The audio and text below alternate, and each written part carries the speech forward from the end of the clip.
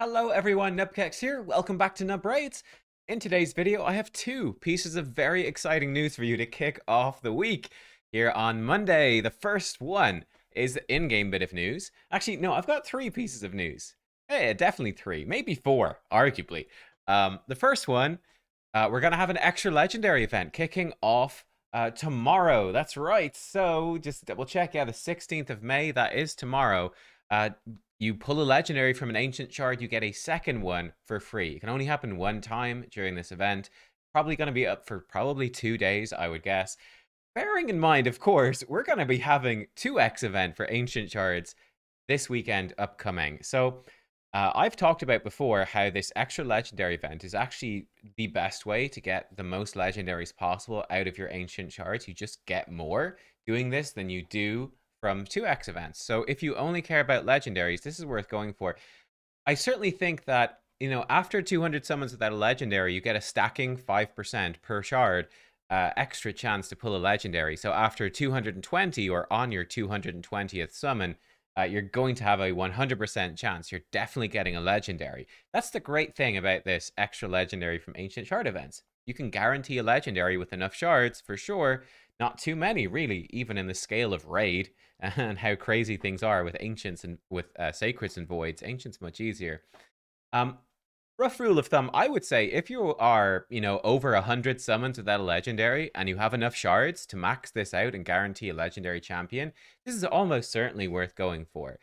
The opportunity cost is the main thing that you're looking at. That would be the 2x Ancient event this weekend. You're going to miss out on some epics. And if you are going for Jetney, you might need to be doing that event for Jetney. I think a lot of people are Vetney. Is it Vetney or Jetney? I don't remember.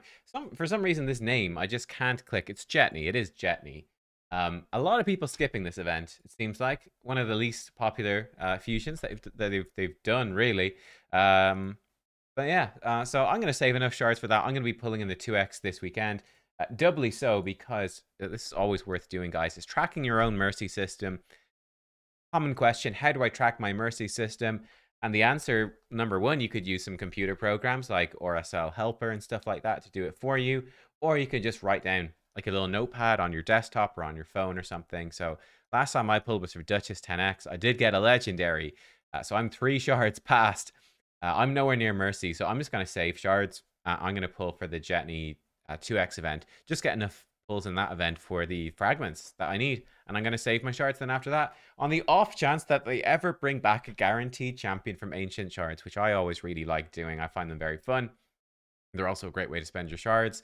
But I haven't done one in ages. And honestly, this buy one, get one free, as it were, is really, really good if you're close to mercy. It's even pretty good if you're not close to mercy, if you just care about legendaries and you've got lots of shards. The one trap, don't pull if you're not sure.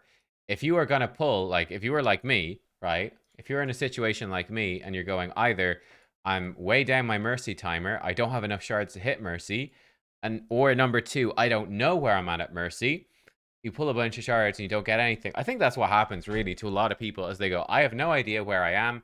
I haven't tracked my mercy system at all. I don't have enough shards to get it, but I'm going to ignore those things because I really want double legendary. I'm going to pull everything, not get it, and then get really upset and say the event sucks. And it's like, okay, well, you do you, but I don't know, dig your own grave as much as you want. We'll leave you to it, basically. Right, the other bit of news that we've got coming. Actually, before I talk about this, which is very exciting, Call of the Arbiter. The first episode goes live in 3 days and 32 minutes. So stay tuned for that coming later this week. That is going to be fun. There's going to be some promotions and stuff tied along with this. The big one is that they've already revealed that there's going to be a legendary champion, a login legendary coming with this. We've seen that it's going to be a dwarf from the trailers. You get like a little glimpse of the champion and it looks to be a dwarf. So most likely it's going to be this dwarf legendary. Will that come with episode 1? Will it come with a later episode? I don't really know. I wouldn't be shocked if it was just with episode 1. And then 7-day login and then watch episode 2 as well. Like, I don't know, something like that. So I think there's a pretty good chance we could have that login legendary start ticking down from later this week. So that's pretty fun. Especially seeing as the Jetney fusion is kind of underwhelming. It's something for people to look forward to. Potential another legendary. The login legendaries are typically quite solid, actually. Sometimes they're even extremely good. The last few, I mean, Ronda and Ultimate Death Knight are both super good, even late game. So will it be up to that caliber, or will it just be like something like Deliana, where it's like, oh, they're pretty solid, not crazy, but pretty solid. We'll find out. So there we go. That's potentially two pieces of news. Call the Arbiter kicking off and potentially a login champion with that. And then the final bit of news is the HYDRA Creator Clash, which starts today. That is right. It starts today. In fact, if I click into this, it is starting in 6 hours. So I'll link this in the description down below. You can come watch the draft right here. But if you caught the Clan Boss draft before, we had the Faction Wars tournament before that. Then there was another Clan Boss tournament even before that, which I was not involved in. I don't think I was a content creator at the time. But yeah, it's starting today. Looking very cool. Where are we at? I X off the thing? No, I didn't. I just made it small. There we are. Aha, make it big. So the content creator clash here for HYDRA, it is Deadwood Jedi is organizing and participating. I'm in it as well. Then we've got MTG Jedi, YST, Cold Brew, Hell Hades, Scratch, and Odd One Gaming as well. So I think actually a really good set of competitors. It's going to be pretty spicy, honestly. We've got a tournament bracket too. So we'll see. I feel like I'm probably going to end up as a fairly high seed, I hope, if the draft goes reasonably well. So I'm hoping I'll get at least pretty far in this, you know?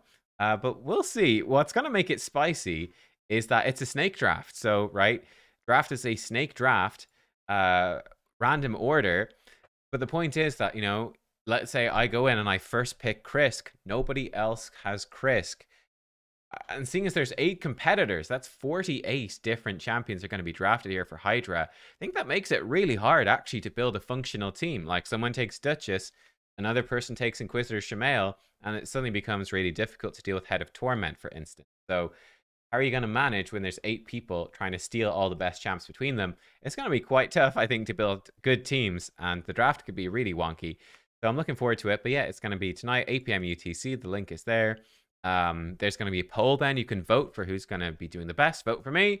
That will be, yeah, actually later today and tomorrow. Then it should be this Thursday and Friday. We'll have the first round. Next Monday will be the second round. And then the finale will be next Thursday or Friday or Thursday week. So in like a week and a half from now, which is pretty cool. So yeah, it's all going to be on Deadwood Jedi's YouTube channel. And there'll be a whole bunch of stuff going on as well. Krizia, Grazur, Irongut are banned. I don't know. Let me know. Like, what do you think are going to be the top picks? I'm curious. These are the rules, right? What do you think are going to be the top picks? What do you think is going to be the best strategy? Like, go for damage dealers early?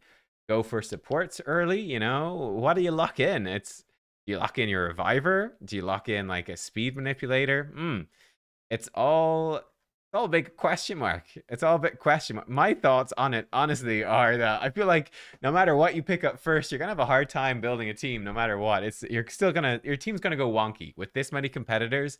Your team's gonna go wonky, for sure. I'm curious what the sneaky picks will be. Like, I feel Hell Hades, there's a pretty good chance he goes for Venus Cupidus. I know he really likes them. I think YST is probably gonna go Snick Track. Stuff like that.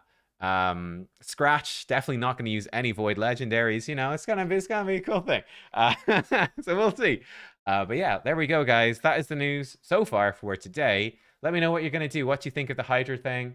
What do you expect coming from Call of the Arbiter? And yeah, also, are you going to be pulling for this ancient event? Like I said, I'm not. I'm going to be saving for the weekend. But let me know what you're going to do. I'll see you all soon. Thanks for watching. Bye.